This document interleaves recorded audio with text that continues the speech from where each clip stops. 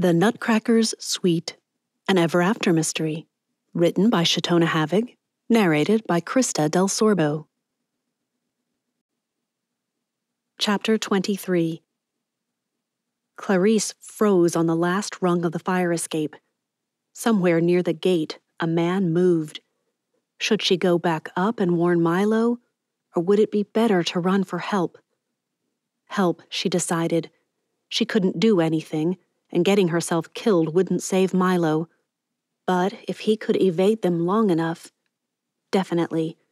She dropped the last couple of feet when she heard the footsteps running to the door. A peer around the corner showed the door sliding shut again. Clarice ran. She'd made it halfway down the block before she heard it. Was that gunfire? She ran faster. At the drugstore 2 blocks over, she found the owner locking up. "I need the police. Can you call the police? Myers' factory. Hurry!" The man just blinked at her. Clarice didn't have time for this. She dashed around the counter and lunged for the telephone hanging on the wall. The operator promised to send the police immediately. After half a second of consideration, she asked to be put through to Doyle's station. "Over by the Chesterfield. On Grant?"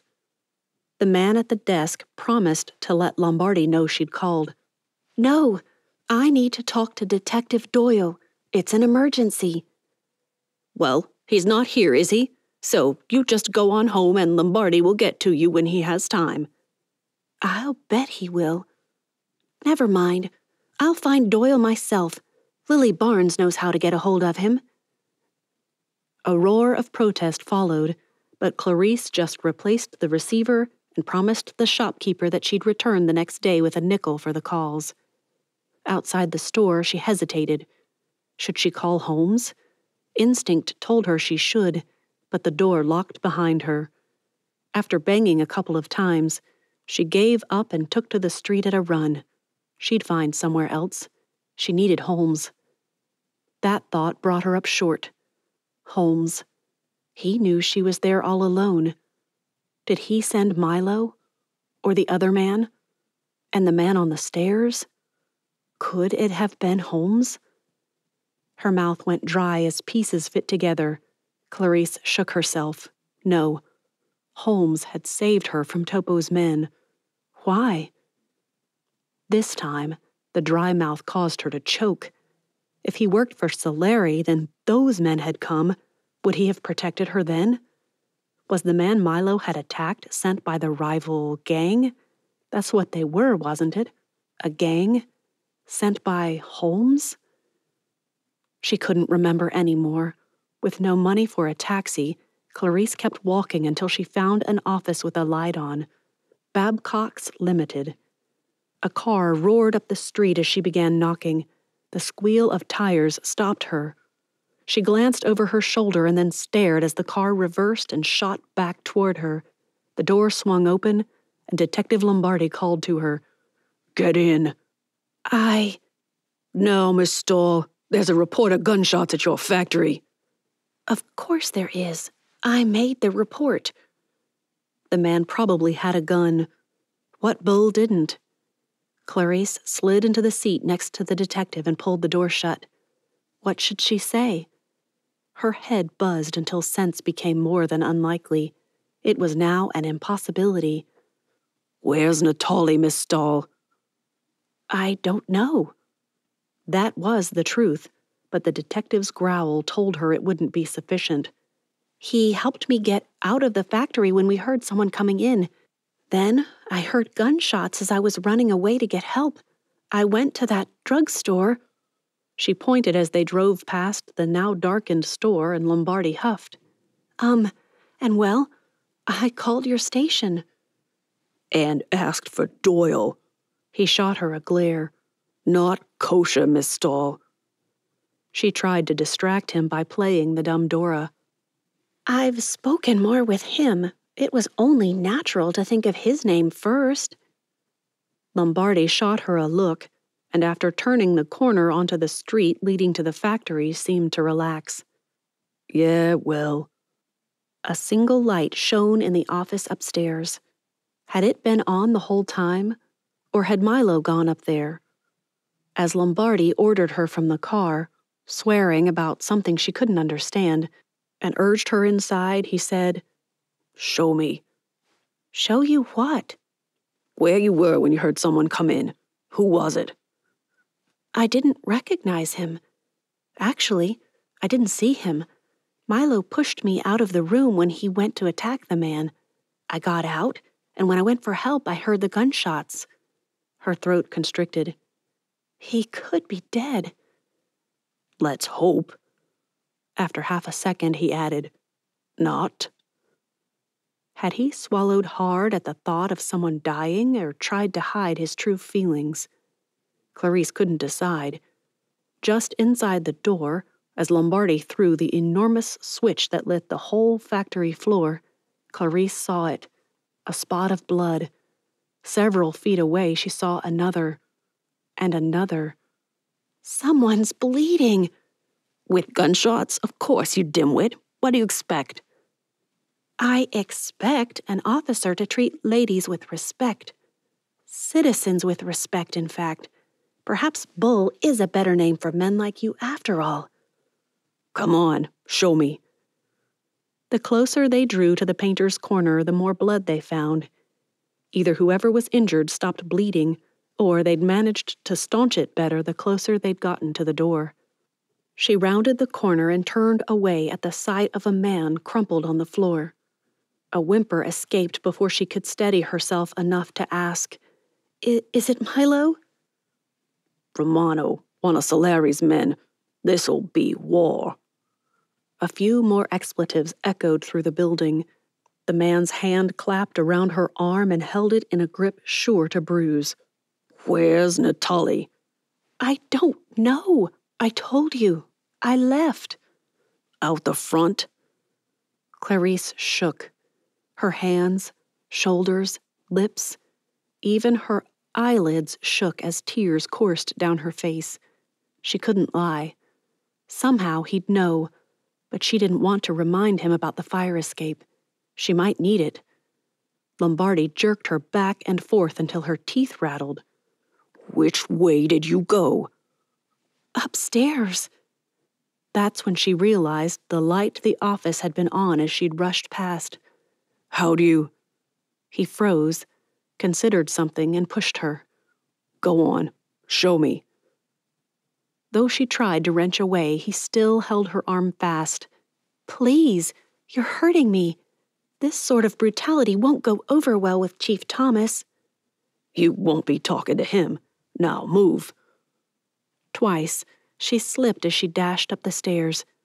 The detective was right on her heels, ready to shove her upward with his foot to her posterior if that's what it took. She knew because he did. "Ouch!" "Move!" That's when she heard it. The odd "ooh" of the cranked sirens the police sometimes used. Her mind insisted she knew what it meant, but she couldn't make it unlock that door of information. Detective Lombardi shoved her into the office. "Okay, now, how did you get out?" Her eyes focused on the bowl of peppermints as some kind of anchor. Metal. Thin. Brass? Perhaps. Not well polished, if so. Pewter. That was it. Not golden enough for brass or bronze. The man poked her again and asked where. "Not here," she whispered. "Those peppermints." "Where?" "At the end of the walkway." Had she answered, or had someone else? Lombardi pulled a sheet of paper from the typewriter and grabbed a pencil from the desk pad. "Write." "Write what?" "Write, 'I killed Dietrich Meyer. I'm sorry,' and sign your name." Shocked out of her stupor, Clarice refused to take the pencil. "But I didn't." Perhaps her subconscious expected it. Maybe she'd been as shocked as she could be by that point. She didn't know. But when the detective pulled out his gun and ordered her to write that note again, Clarice wasn't surprised, and she refused. "Shoot me then. But I'm not going to confess to a crime I didn't do. The sirens were louder now. So just shoot me. I sound brave enough, but am I? Then again, if I wrote it, what would he do with it? Lombardi grabbed her with his free hand and shoved her out the door and down the walkway. The barrel of the gun pressed against her neck as he asked, "So, how'd you get out of here? The fire escape, right? Where is it?" "The door, at the end." Time swirled in a cyclone of thoughts, actions, sights, and sounds. One moment, she'd been shoved into the dark walkway. The next, she was out on the fire escape. "Jump!" Clarice turned to stare at the man. The sirens had almost reached them. "What?" "Jump!" Mind racing, she remembered that first night. If she touched the escape railing, she'd hold on tight. Would he smash her hand and make her let go and push her off? Shoot her? Would she survive a fall like that? The equivalent of 3 stories, really. People had survived that much, hadn't they? She'd nearly fallen that night. No. Still facing him, she took 1 step back, then another. Odd, he wasn't moving forward. When she didn't take another step, his pistol raised. There couldn't be much more room. If she weren't careful, she'd fall. "Just another step and it'll all be over. Go on, hurry up now. They're turning into the yard. They'll see. This is perfect. Now." When the gun raised again, Clarice realized he wouldn't shoot. He'd throw. She took a big step back and felt herself falling. All the fuzziness fled as she dropped. Clarice grabbed for the rungs. Her fingers flapped against a few, but she managed to grip one. Pain ripped through her right shoulder, and she let go, but the other hand gripped onto the next rung. That hurt as well, but not nearly as much. Her right arm hung useless. She couldn't work her way down, not when her arm wouldn't reach for the rung. Dangling there, her hand cold and losing its grip, she realized she'd never hang on long enough. "Lord, help me." Maybe he shouldn't. Had she asked him about her decision to stay late? Had she asked him what to do about the business, about Mr. Topo, and about the little puzzle pieces that now made a fairly clear picture? A shout below her demanded she hang on. Her hand slipped more. Clarice shuddered as she realized it was a matter of a few seconds before she fell. Several men stood down there and one began to climb. Another. Her hand slipped. She managed to grip 3 or 4 rungs down, and to kick the man climbing to reach her. That hand started to slip almost immediately, and her arm burned with the pain of it. "At least I'm not kicking and thrashing. That has to help. I have some self-possession left anyway." "Step onto the rung." Her mind fumbled with those words. Step? A hand gripped her foot and set it on one of the rungs. It repeated it with the other foot. What an idiot! Why didn't I stand on the rungs? She slipped her arm over the rung and allowed her armpit to help hold her steady. The officer climbed up beside her and touched her bad arm. Clarice screamed. "I'm not going to hurt you." "You just did. I grabbed with that arm going down." Tears coursed down her cheeks. "Do you have to be so dramatic? It just really hurts, and I can't move it." "Dislocated, most likely. The doctor will fix you up." The officer grinned at her. "Strange place to meet a pretty girl, but I'll take it. James Mallory at your service, miss." "Detective Lombardi. He's in there. He made me jump." The man's expression could mean anything. Clarice prayed she hadn't just sealed her fate. Then, even in the semi-darkness, she saw his jaw twitch and he called down. "Lombardi's the double-crosser. He's in the factory." Head swimming, Clarice decided she should thank him. Instead, she said, "I think I should sit down." The man grabbed her about the waist and held fast. "Oh, no, you don't. And no slapping me for getting fresh. I'm just trying to keep you from spending Christmas in the hospital."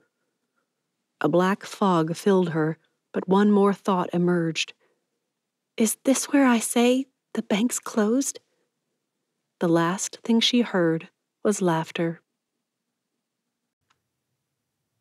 Tune in tomorrow for the next chapter. Thanks for listening.